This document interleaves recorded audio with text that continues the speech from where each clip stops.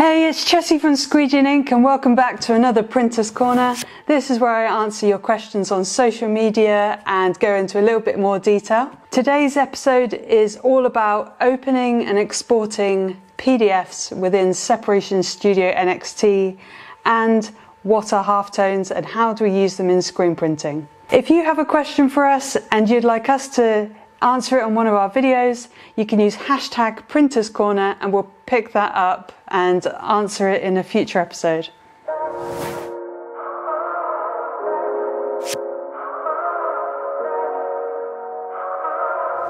Our first question today is from Brian P, and they were asking, how do you get your Separation Studio NXT to open a PDF file? I have tried to use a PDF file, but I get an error message saying it can't open the file type. Crying emoji. I have actually done some little tests of my own using Separation Studio NXT to try and break it and try and see what types of files it couldn't open. I did, however, go and do some weird Word documents and I saved those as PDFs. And I tried to open those and then it started to struggle. I think the first thing to look at here is to make sure that the PDF was actually created and saved and exported within either CorelDRAW or Adobe Illustrator. If you're trying to take a file type and just change the ending to, say if it was a JPEG or something, and you're just changing the ending to PDF and trying to open that, then that's not really the same and it's not creating the same kind of data in the file.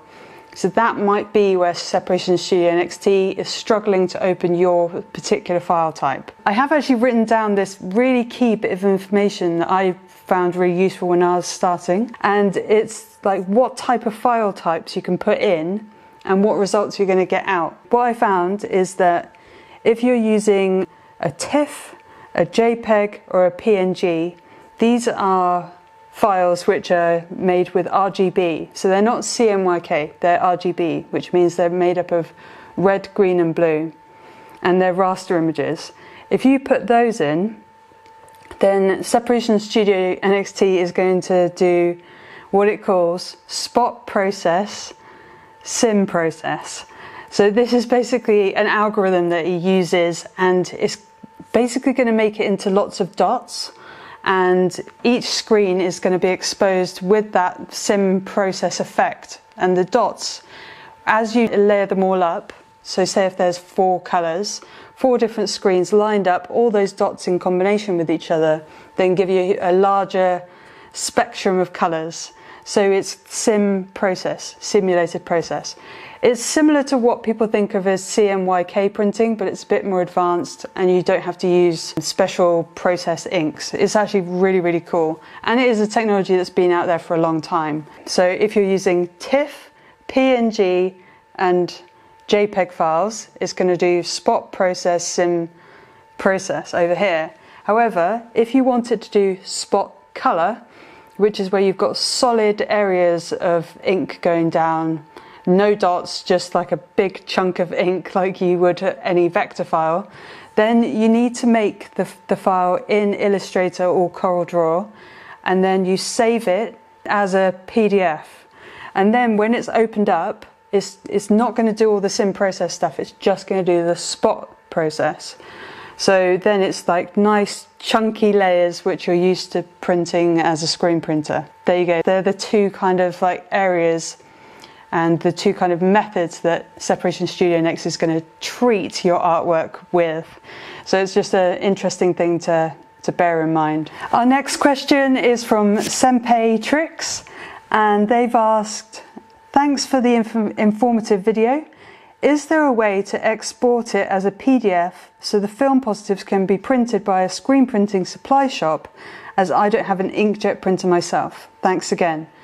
Yes, you don't even have to look to export the file, you simply save it. And when you're in Separation Studio NXT, you just go save, and then it's going to want to put the ending on there as a PSD, which is a Photoshop file. And you can open that up in Adobe, but I've actually done it in Illustrator and both Illustrator and Photoshop. And then when you open the file up within Adobe, it's going to kind of look like just one layer all merged together, and you're thinking, oh crap, it hasn't got all the layers. And then even in the layers, it hasn't separated them all out. But what you need to look at is the channels. Next to the layers tab, if you click the channels, then what you're going to see is it's got maybe, it might even have RGB or other different channels above it. But underneath, it's going to have the layers that you actually separated in Separation Studio, and they're going to be really clearly labelled, how you labelled them in Sep Studio. Then it's just down to the person who you've given the file to open it up in there, and then just print it using the channels that they're specifying. It's literally a tick box. You untick the ones that you don't want it to print, tick the 4 that you want it to print, or however many layers you've separated your image into, and it just works like normal. And if they've got a RIP software, which hopefully they have, then they'll know how to do that, because it's exactly the same as how they've been processing all of their other separations for screen printers. So yes, don't bother exporting it or thinking about that. Just save it, and it'll give it the little PSD prefix, and you're good to go, and you can send that to anyone who has a RIP software and normally prints film positives. Our final question is from Atom CFL, and they said, starting to look into screen printing, would you care to explain halftones? Thank you for all you do to help knuckleheads like me. When we're screen printing, if you think about screen printing as basically using a stencil to reproduce artwork, and we tend to be trying to reproduce or simulate what's on the digital screen, but as we've just got a stencil and not pixels and a display like a normal screen, we have to try and make it as simple as possible. And basically the stencil and the emulsion can only hold a certain amount of detail. So what we do is we take, for example, the most common use of halftones is in photography. You're using like a photograph, and what you're trying to do is not have flat, solid layers of colour. You want the tonal range, so you want dark areas going into light and into white even. To simulate the tonal range of the greys and the blacks, we basically convert that image into little dots. And when you're actually looking at the image from a little bit of a distance, your eyes can barely read the dots if you make them fine enough. You can have different size dots, and they give the different effects of tonal range. I've actually got a chart on squeegeeink.co.uk that you can download for free.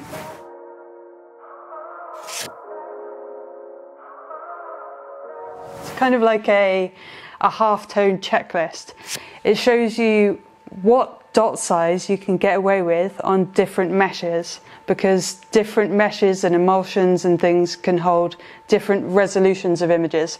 So you can have really tiny little dots on a 90t screen, for example, and that would be like a 51 LPI. So a 90t mesh in the UK is a 230 in the US. And then say if you want a lower mesh screen, so a 43, then you're not going to be able to get away with finer dots. They're going to have to be a little bit bigger, and then they're going to have to be bigger still if you go lower in your mesh size. You can have it as a visual effect, or you can try and get the dots as small as possible on the different meshes. So hopefully that download will really help you out figuring out how fine you can go with the dots on different meshes. To round up this episode, which is about opening and exporting PDFs with Separation Studio NXT, you're going to find that you can open PDFs in Separation Studio as long as you've made them from a proper source. So you've actually made them in Illustrator or Photoshop or CorelDRAW and save them from there into a PDF. I hope you've enjoyed this episode, and if there's anything you wanted to add in the comments, please feel free and I'll try and get back to you on there.